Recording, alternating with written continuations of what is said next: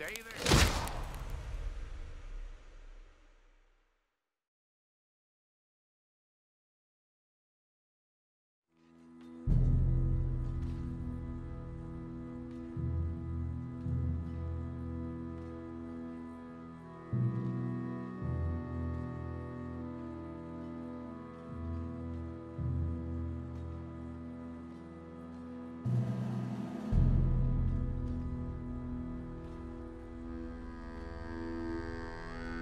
Jackson! Officer Jackson, move those prisoners! Officer Benton! Kitchens aid staff! Officer Townsend, those rocks ain't gonna break themselves. What are you standing there for? Get moving! What are you looking at?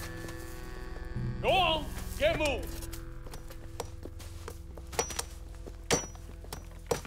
You with the hammer?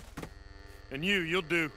We need to perform a work detail out in Rhodes. Come on, get in. Open the gate. Come on, Milliken.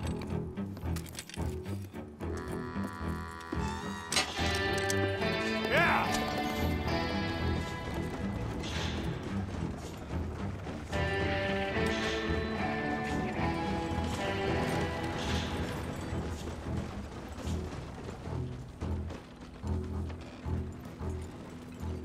I tell you what, old Jameson is a wretched, sour old bastard, and no mistake. You lot stay calm in there. You aren't saying nothing. Well, you are now. Shut up. You know, my wife has acquired ideas significantly above her station. She's been reading too many goddamn books. Personally, I'm against education. Of women, I mean. And men, I guess. Unnecessary. Doesn't add much to the world. Education.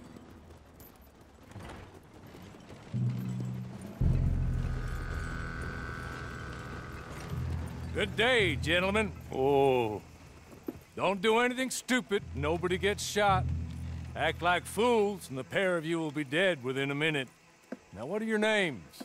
Jenkins and Milliken. Well, Mr. Jenkins and Mr. Milliken, throw your guns to the ground and get on down here. That's it. Very glad to meet you. It's not worth being rash. You boys get paid a salary. You get that salary whether these people escape or not. Your wives presumably want you alive. Let them out. Now, please. Okay. Okay.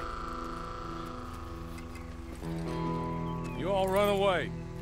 Aside from you. Try to stay out of trouble. This is a stroke of good fortune for all of you. Use it. Now, Mr. Jenkins and Mr. Milliken, be so kind as to quickly run away before somebody gets shot entirely unnecessarily. Go on, don't look back. Mr. Wendt, I believe it was $50 we agreed on. It was. Here's 50 each. Each? Yes. Now get out of here, both of you.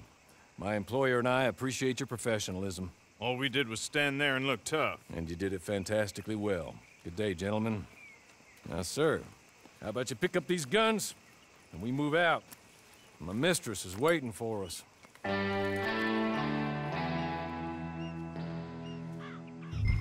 along. Then you better get on this horse.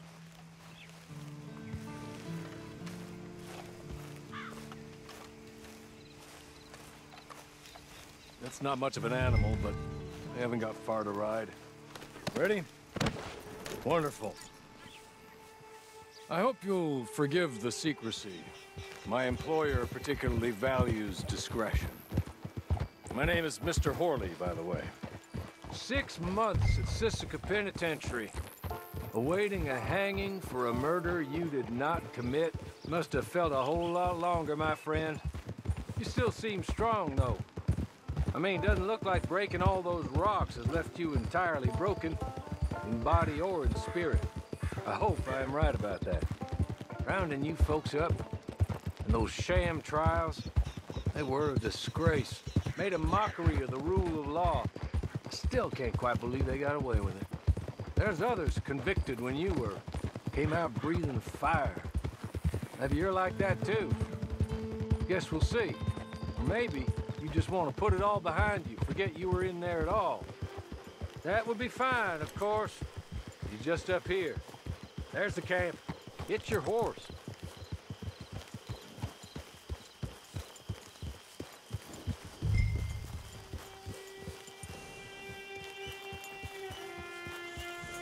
Tie it here.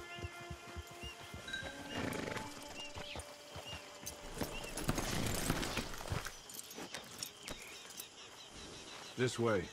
She's anxious to meet you.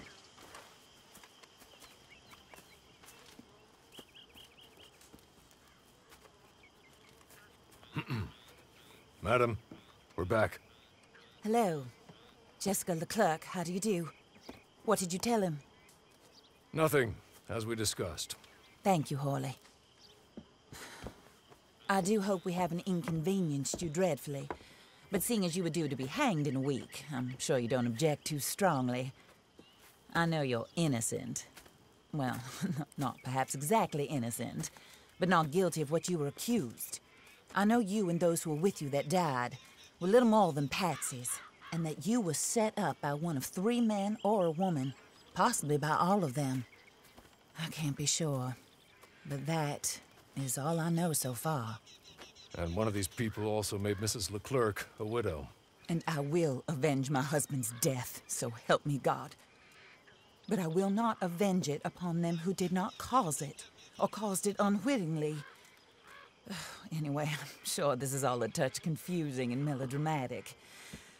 Where are my manners? Hawley, please show our guests to their tent and give them some fresh clothes to put on. Very good, madam. Then serve us both a little refreshment. Certainly, madam. This way. You'll find a change of clothes in there, alongside a few other items you might need, a lasso, a knife, and a lantern, I believe.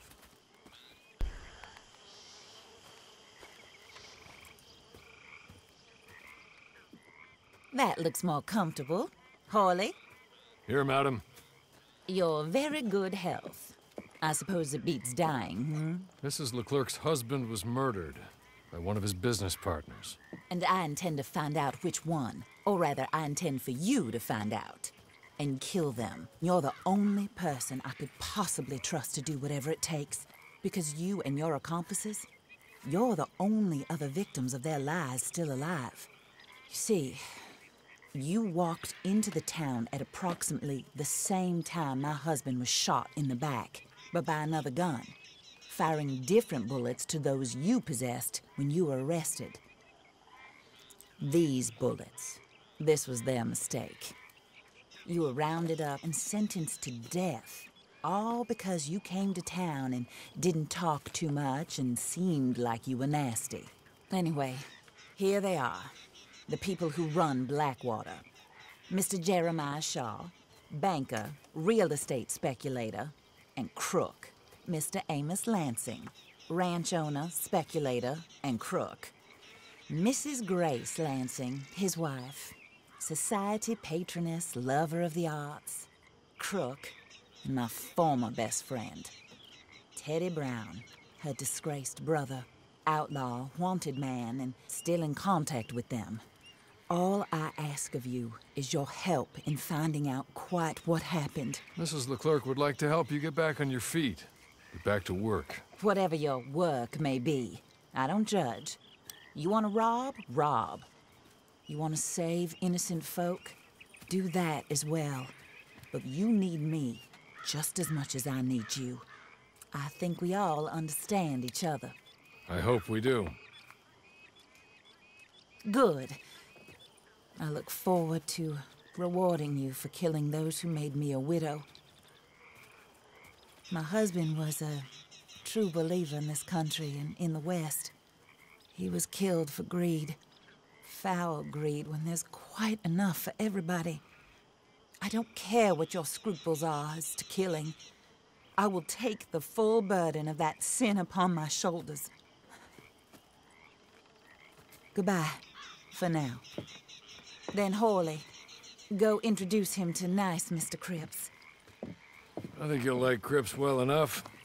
He's long past his prime, of course, but he hasn't gone entirely crazy just yet. And he will help you, better than most of his ilk. Cripps, get up. Hello, partner. Horley. This is your new boss. Oh, pleased to meet you, partner. J.B. Cripps at your service.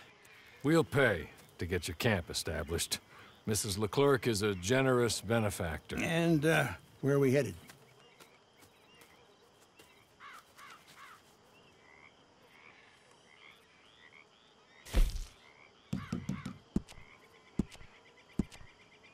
Oh, sir. While Cripps is establishing your camp, perhaps you can go to the station and see the clerk, then head to see Clay Davies. He's a horse thief, and not a terribly nice one. Then meet Cripps back at your camp. See you shortly, boss. Good luck.